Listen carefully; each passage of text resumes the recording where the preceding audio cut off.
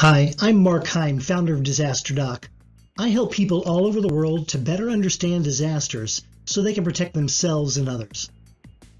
Today I'd like to talk to you about disaster planning, and I hope to give you an overview of the basics. Let's talk about the best practices for disaster planning. I'd like to share with you one of the newest best practices, an automated disaster evaluation and planning system called Adept. What is Adept? In simplest terms, it's a planning system. Adept has 7 main functions: plan writing, plan storage, plan search and query, plan sharing, plan execution, plan monitoring and evaluation.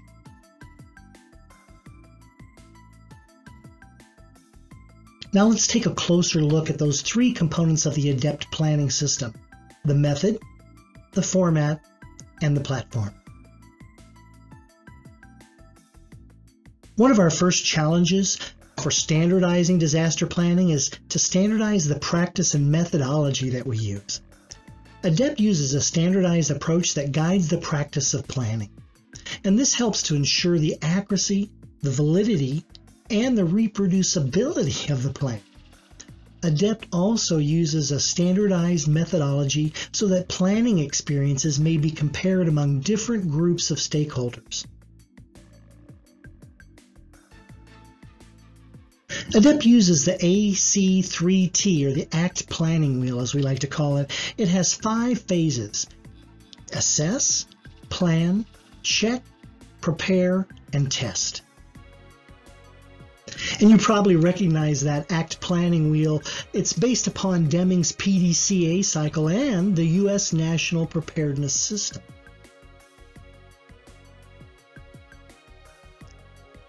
The planning methodology is represented by the ACT planning wheel. The wheel represents stages for planning that include assessment, planning, checking the plan, preparing for plan implementation, and then testing the plan itself. Pupils of management science will recognize this as, once again, Deming's PDCA quality control cycle. And these 5 steps that I've talked about will guide the process for developing planning assumptions, writing an emergency operations plan, performing a gap analysis between those assumptions in the plan and creating a preparedness plan that will fill those gaps, and then a process for testing the emergency operations plan itself. This table represents a logical framework for the Adept planning system.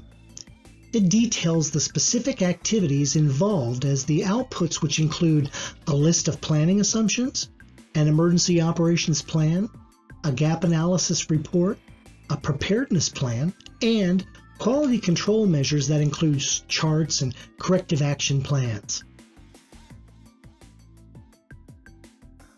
So we discussed the method for Adept planning. Now we'll talk about the format. The format for Adept-style planning is basically the use of a relational database that can be searched and sorted and queried for planning information. This database is created using a standardized data structure that I refer to as SOAR, S-O-A-R-R. The data schema, in other words, the map of the data structure, is developed in easy for me to say, right? In a hierarchical format that allows for a hierarchy of hypotheses and cascading objectives, and we'll talk more about that. The structure also allows for decision-making trees to be applied to many actions of the plan itself.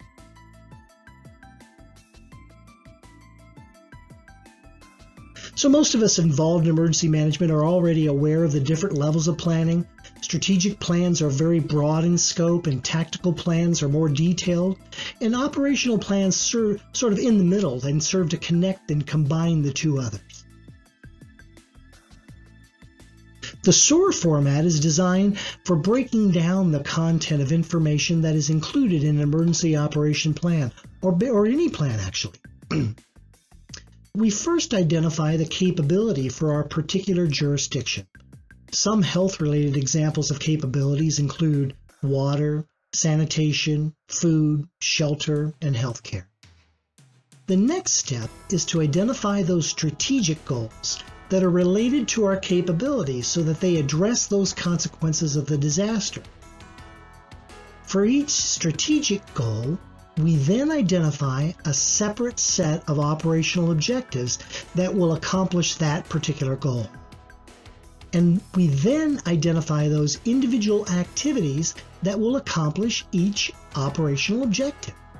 And for each activity, in turn, we then assign responsibility for completion as well as resources for that accomplishment. This format, SOARR, allows us to specify many aspects of the essential elements of information that are also necessary for the effective emergency operation planner.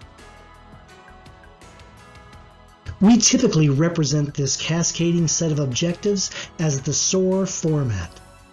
This format not only allows us to connect goals at the top with activities, but also allows us to align national strategy at the very top with local resources at the very bottom. The Adept planning system uses this cascading format to create tables and charts.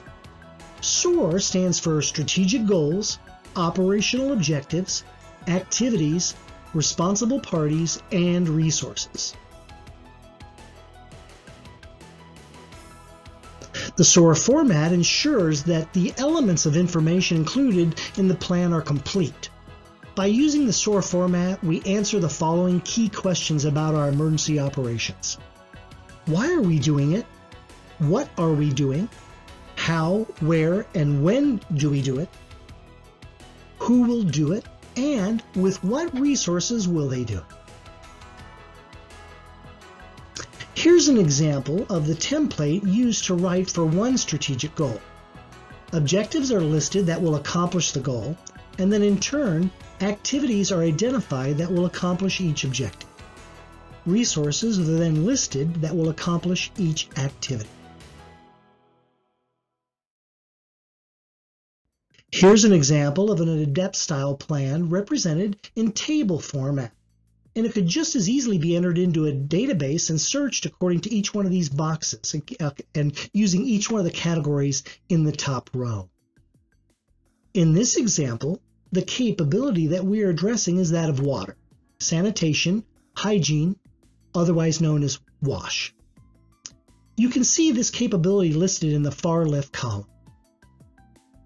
The SOAR format is then represented by the following 5 columns. Our strategic goal is as follows. An adequate supply of clean water is accessible to all people.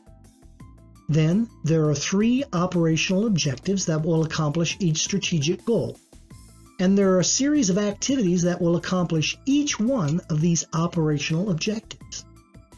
Finally, responsible parties and resources are identified and assigned to every individual activity, and these resources may be directed in additional columns added to the far right. I've used this planning matrix all over the world, and it appears to be easily understood regardless of the culture or level of development. No matter where we are in the world, we appear to recognize how to put this information into boxes.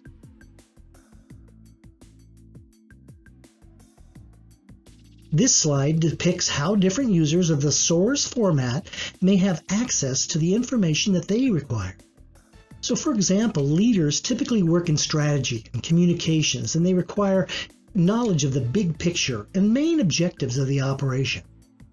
In comparison, disaster responders, whether in the field or working in the command posts, often find themselves more involved with the implementation and resourcing of individual activities. The hierarchical data schema used in Adept allows for each of these groups to easily access the essential information that they need to perform their own tasks effectively. Just by using a relational database, EOP functionality is enhanced to include search, filtering, sorting, and inquiry of information, as well as measuring indicators' performance or outcome. And the electronic version of the plan also allows us to update discrete plan elements in order to address previously unforeseen circumstances. And finally, the electronic format allows us to integrate emergency operation plans with other online applications that will further enhance its functionality, for example, like GPS and so on. Use of this hierarchical format also allows us to identify and define the process of the activity itself. That's important because once identified, this activity may then be used as the starting point for integration into multiple other systems, including this example of integration of Adept with the US FEMA preparedness cycle. And the standardization of the Adept format also allows for integration with nearly every model for quality control, including Six Sigma. Here's an example of how the Soar format defines the process and then integrates at the level of the activity, specifically at the activity level, with widely used Six Sigma process for quality improvement. So now let's talk a little bit about the platform. To date, Adept plans have been used on the following platforms: paper, computer, and online. Word documents with and without hyperlinks, hyperlinked Excel documents, Access database with user interface, and also SQL Server database with web interface. The Florida Department of Health actually utilized Adept to create a simple XML-based program that represented their plan in a Soar format.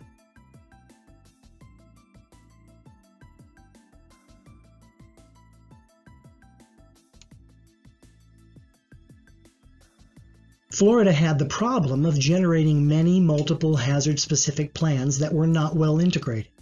They then used Adept to integrate 27 different plans into one comprehensive plan. After Hurricane Katrina, there was a failure in the screening for metabolic deficiencies among newborns in New Orleans, and this prompted Congress to mandate the development of a newborn screening contingency plan.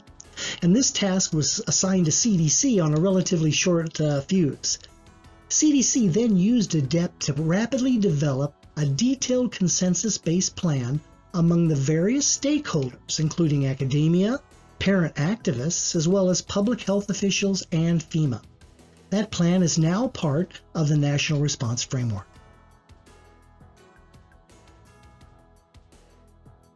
More recently, Adept was used to write protection plans for hurricanes following Hurricane Maria in Puerto Rico.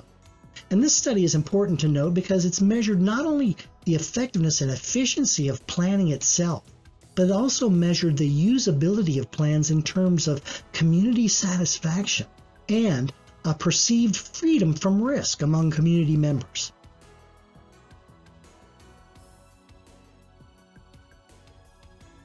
The Adept system has been used and applied in over 200 real-world applications in 14 nations, including the United States, China, and multiple countries in the Pacific, the Caribbean, as well as Africa. And this has included partnerships with organizations such as WHO and US's HHS and the Department of Defense.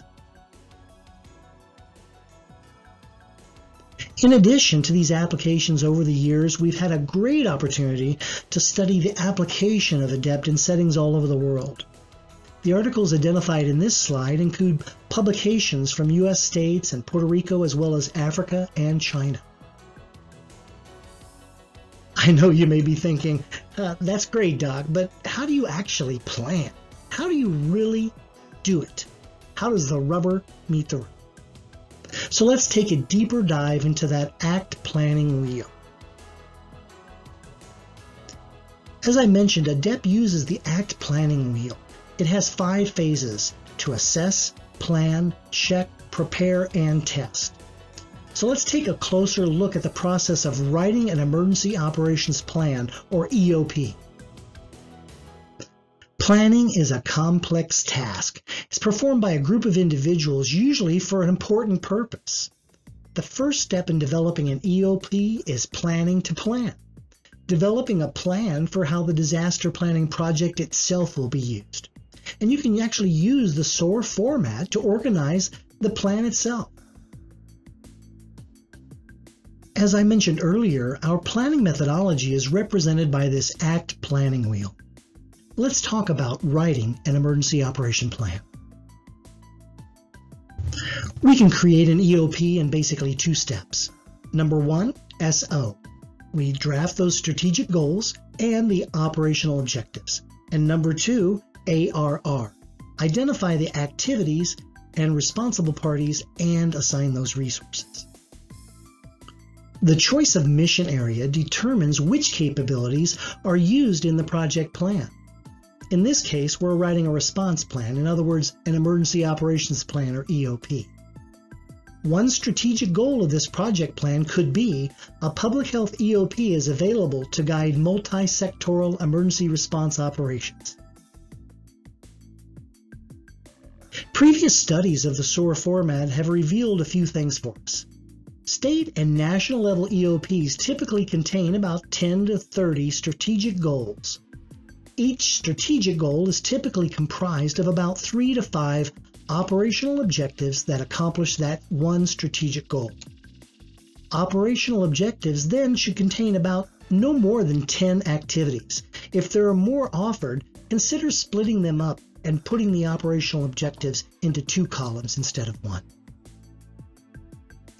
Each activity has one responsible party assigned for ensuring and reporting its completion to the incident command system. There is only one primary responsible party, but there can be multiple secondary responsible parties serving to support the primary's role. Resources are then identified and assigned for each activities according to these different partners. In many cases, the strategic goals, operational objectives, and even many activities can be drafted in advance by an experienced public health planner or an incident manager. And this is prior to convening any of the stakeholders. This saves a lot of time and is really a very efficient use of people's planning abilities. During prior studies of the planning process, we found that stakeholders do not tend to make significant changes in these pre-drafted strategic goals. Their edits are also usually limited to about 20% of the pre-drafted operational objectives. Stakeholders that are planning during the plan writing process then typically edit about 50% of pre-drafted activities. And then, of course, stakeholders edit 100% of responsibilities and resources according to their own needs. Plan writing is usually accomplished in 6 steps. The facilitator reads the proposed entry aloud. Then the facilitator asks if this entry is applicable, and if not, it's just simply deleted. If it's applicable, then the facilitator asks if it's stated correctly. And the facilitator then moderates any group discussion that may occur about that entry. They also monitor group editing of the wording itself of the entry and then reads the final entry together with the group. These are the same 6 steps that we use to write plans all over the world, and in Puerto Rico actually in both English and in Spanish last year. These 6 steps are repeated for each empty box in the SOAR table below. Entries are always reviewed and edited in order and line by line, top to bottom, beginning with a strategic goal, and then left to right, beginning with each strategic goal. Previous studies of the Adept SOAR format revealed that stakeholders are able to plan at rates averaging 15 objectives per hour and about 30 activities per hour. Several communities have actually written 60-page emergency operation plans in less than 15 hours. Now, those of you in the audience out there that are planners know 60-page EOP in less than 15 hours among 23 different organizations and the general community, and with a high degree of participant satisfaction during that process. So let's take a short break now for Q&A, and then I'll return to talk more about monitoring and evaluating disaster plans.